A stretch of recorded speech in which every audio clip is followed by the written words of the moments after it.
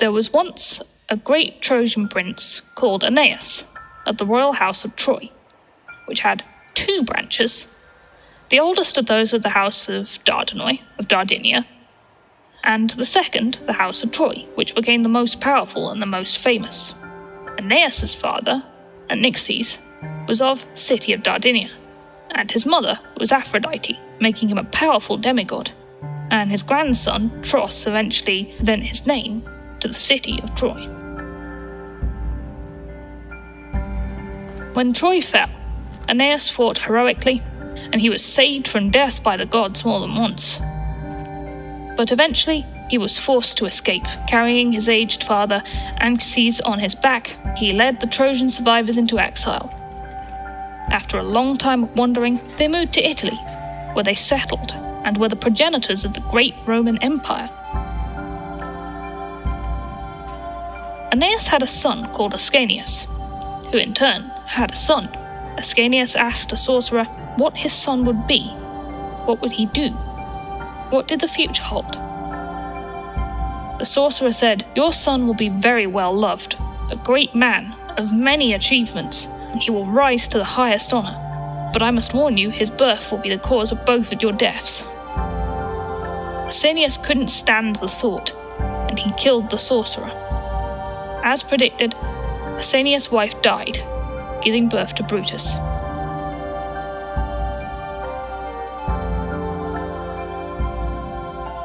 Brutus grew up into a strong young man, with never any indication that he was going to kill his father. However, one day whilst out hunting in the forest, tragedy struck again. As predicted, Brutus, instead of hitting his intended quarry, as the beaters drove out the deer, he accidentally shot his father. His relatives were incensed, and Brutus was grief-stricken. He was exiled at just 15 years of age. He went into exile in certain parts of Greece, and there he discovered the descendants of Helenus, Priam's son, who were held captive in the power of Pandrasus, the king of the Greeks. After the fall of Troy, Pyrrhus, the son of Achilles, had dragged this man Helenus off with him in chains, and a number of other Trojans too. He had ordered them to be kept in slavery, so that he might take vengeance on them for the death of his father, Achilles. Realizing they were his ancestors, Brutus stayed with them, and soon his wisdom, military skill, and valiant nature was very apparent to them. They flocked to the hills, emboldened to flee their captivity, and begged Brutus to be their leader, their descendant returned to rule. Brutus eventually agreed, and, allying with a local half-Trojan prince, Assaracus, whose fully Greek brother had turned the Greek king against him, and tried to deny him of his rightful inheritance of 3 castles. These castles they fortified. Brutus decided to give King Pandrasus fair warning. A letter requesting that the Trojans be allowed to live free and at peace in the hills. However, Pandrasus ignored this olive branch. With the king's men out hunting for them, they attacked, killing many Greeks in the first wave. After much fighting between the two, Brutus came up with a plan to storm Pandrasus' castle at night, convincing one of Pandrasus' own men, his brother Anacletus, to deceive him through threat of violence. The Trojans stormed Pandrasus' camp, with Brutus himself taking the king hostage. They threatened to take his life, indeed to take it slowly, and painfully, if he did not free the Trojans. King Pandrasus spoke thus: "Since the gods are hostile to me and have delivered me and my brother Anacletus into your hands, I must obey your command, for if you meet with a refusal, we shall both lose our lives. I consider that there is nothing better or more enjoyable than life itself. It is not, therefore, to be wondered at if I am willing to purchase life with my material possessions." He even promised to give Brutus his daughter in marriage, which he did not mind at all, seeing as Brutus was an accomplished young man. Brutus was given ships and all kinds of grain, gold and silver for his men, and Ignoge, Pandrasus' daughter, who wept and wept on the voyage away from her relations, but Brutus was kind and made every effort to console her. After 2 days and 1 night, they touched at a land called Neogetia, which had remained uninhabited since it was laid waste by a piratical attack in ancient times. There they hunted. They came to a deserted city and found a temple of Diana. In the city there was a statue of the goddess which gave answers if by chance it was questioned by anyone. Brutus went, with 12 men, to perform a sacrifice to Diana, Jupiter and Mercury, and poured libations to all. Brutus stood before the altar of the goddess, holding in his right hand a vessel full of sacrificial wine mixed with the blood of a white hind, and with his face upturned towards the statued godhead, he broke the silence with these words: "O powerful goddess, terror of the forest glades, yet hope of the wild woodlands, you who have the power to go into orbit through the airy heavens and the halls of hell, pronounce a judgment which concerns the earth. Tell me which lands you wish us to inhabit. Tell me of a safe dwelling place where I am to worship you down the ages, and where to the chanting of maidens I shall dedicate temples to you." This he said 9 times. 4 times he proceeded round the altar, pouring the wine which he held upon the sacrificial hearth. Then he lay down upon the skin of a hind, which he had stretched before the altar. Having sought slumber, he at length fell asleep. It was then about the 3rd hour of the night, when mortal beings succumb to the sweetest rest.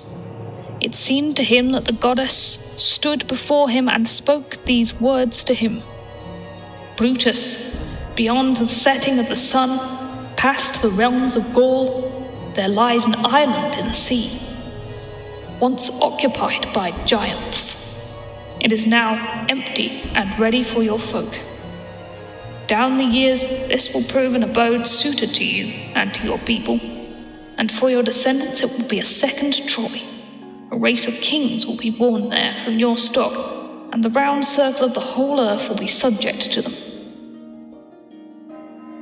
Brutus and his men sailed the world looking for an island and found many other places, engaging in more great battles, suffering pirate attacks, and hard times without food or water, but eventually acquiring many riches. Eventually, they came to the island that at that time was called Albion, and it was very beautiful, with many trees, rivers which teemed with fish, and all the Trojans wished to live there, but it also had giants, huge and ugly creatures. The Trojans soon drove these into the hills and caves with their weapons and their skill, and in time the island began to look as if it had always been this way. Brutus named it Britain, after himself, and so the people Britons, and the language British. Quirinius, one of Brutus's best men, called his part Cornwall. There were a lot of giants in Cornwall, but that bothered Quirinius not one bit. He loved to wrestle with them. Among the others there was a particularly repulsive one, called Gog-Magog, who was 12 feet tall. He was so strong that, once he had given it a shake, he could tear up an oak tree as though it were a hazel wand. Once, when Brutus was celebrating a day dedicated to the gods in the port where he had landed, this creature, along with 20 other giants, attacked him and killed a great number of the Britons. However, the Britons finally gathered together from round and about and overcame the giants and slew them all, except one, Gog-Magog. Brutus ordered that he alone should be kept alive, for he wanted to see a wrestling match between this giant and Quirinius. Quirinius was of course delighted. He girded himself up, threw off his armour, and challenged Gog-Magog to a wrestling match. The contest began. Quirinius moved in. So did the giant. Each of them caught the other in a hold by twining his arms around him, and the air vibrated with their panting breath. Gog-Magog gripped Quirinius with all his might and broke 3 of his ribs, 2 on the right side and 1 on the left. Quirinius then summoned all his strength, for he was infuriated by what had happened. He heaved Gog-Magog up onto his shoulders, and running as fast as he could under the weight, he hurried off to the nearby coast. He clambered up to the top of the mighty cliff, shook himself free of this deadly monster whom he was carrying on his shoulders, and hurled him far out to sea. The giant fell onto a sharp reef of rocks, where he was dashed into 1,000 fragments and stained the waters with his blood. The place took its name from the fact that the giant was hurled down there, and it is still called Gog Magog's Leap to this day. And that is why there are no giants in Britain.